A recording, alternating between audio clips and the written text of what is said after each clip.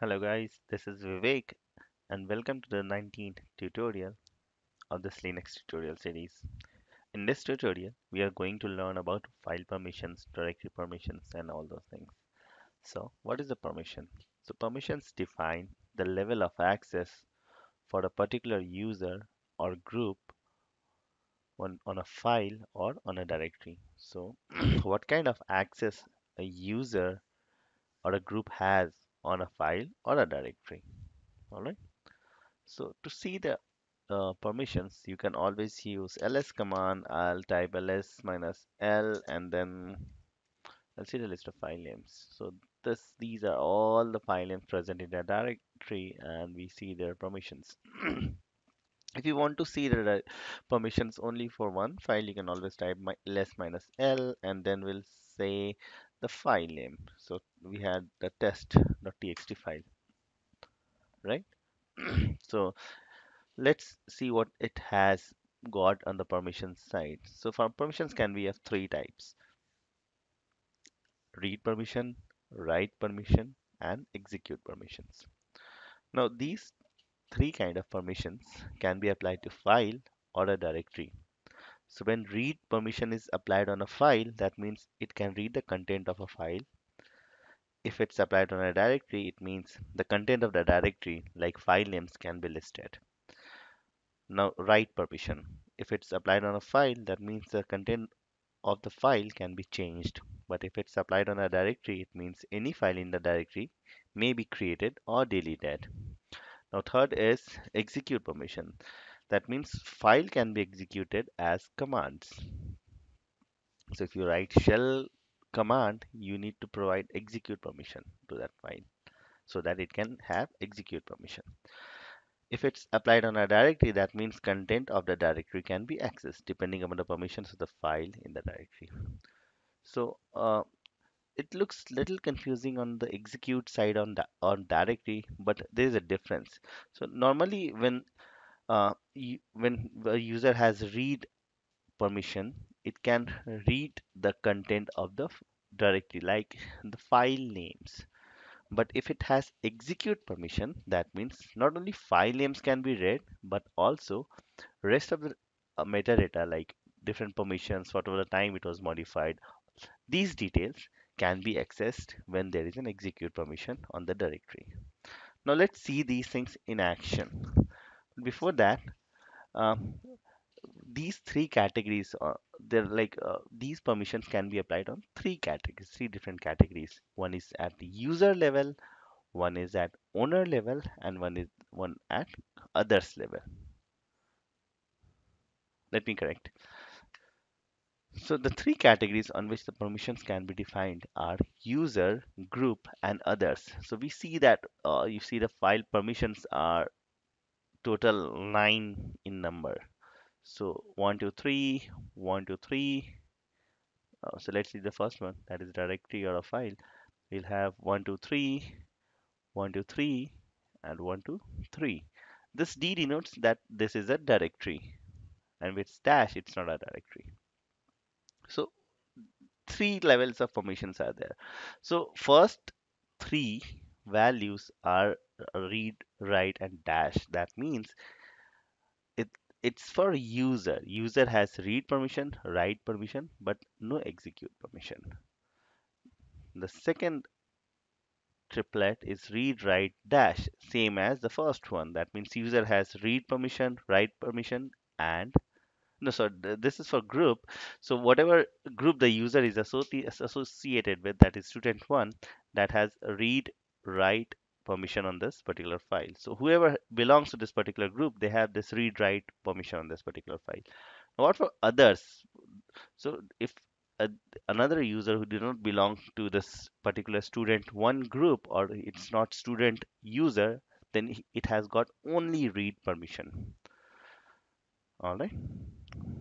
So we can very well go ahead and change the permissions. The changing of permissions can be done in two different ways. One is we call relative method, that is also called symbolic method, and second is absolute method, that is numeric method.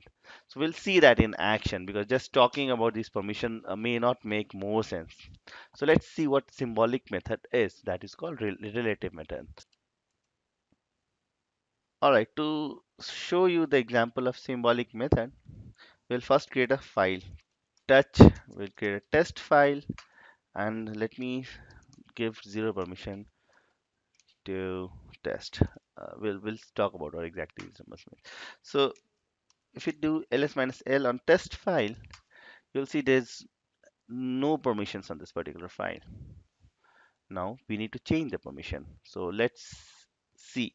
For user will give read and execute, or let's say for user will give write and execute permission. So we'll type chmod. For user, we will add write and execute permission to which file? Test file. Now let's see what happened. For user, we give write and execute permission. All right. Now, suppose we have added the permission, you can also remove the permission. Let's see. Chmod for user, let's remove the write permission for test. So write permission got removed. Now this is for user. What about for groups and others? So let's see chmod for group. Let's add execute permission for test file. Right, we got execute permission for test file. This is for group. And last three is for others. Let's try adding read write execute permission to others. So we will say chmod others, we will add read write and execute to which file? Test file. Now we see that the others has got read write execute permission.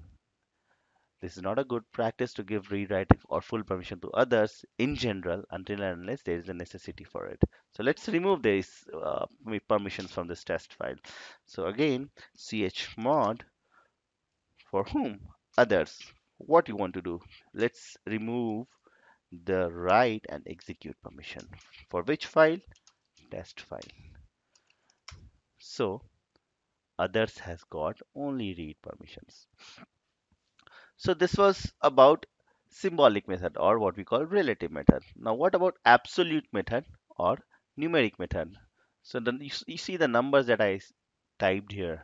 These are absolute method. Let's see what it means. So we spoke like there are three kind of permission: read, write, and execute. For execute, we have 2 to the power 0, that is one number allocated. For write, we have 2 to the power 1, that is two number allocated. And for read, the maximum number we allocate is 4, that is 2 to the power 2. So it's very simple. For execute, 2 to the power 0. For write, 2 to the power 1. And read, 2 to the power 2. So 4 plus 2 plus 1, that is equal to 7. So minimum permission one can give to a file is 0, and maximum one can give to file is 7. So 7 means read, write, execute, read, write, execute, and read, write, execute. That's what we just gave. Now what if we want to change the number? So suppose you want to give read write only. So read is 4, write is 2, that means 6. So change permission 6, that is read and write to the owner of this, or to the user of this particular file, right? What about for group? For group, let's say we'll just give read permission. Read is 4. And what about others? No permission, 0. To which file? Test file. So we gave 6, that is read write to user. For group, we gave 4, that is only read permission. And for others, we gave 0, that means no permission. So once again, read is equal to 4, write is equal to 2, and execute equal to 1. Read is equal to 2 to the power 2, write is equal to 2 to the power 1, and execute is equal to 2 to the power 0. Permission possible is 000. First number is for user, second for group, third for other. Maximum permission possible 777, that is read, write, execute, read, write, execute, read, write, execute. So this is one of the reasons why typically people don't use antiviruses on Linux system, because by default execute permission is not given for all the files or other users. So hope this tutorial is helpful for you. You might have learned something new. Go ahead and, as I say, practice. And well, if you have not subscribed to my channel, please do subscribe. Thanks for watching this tutorial, guys. See you in the next tutorial.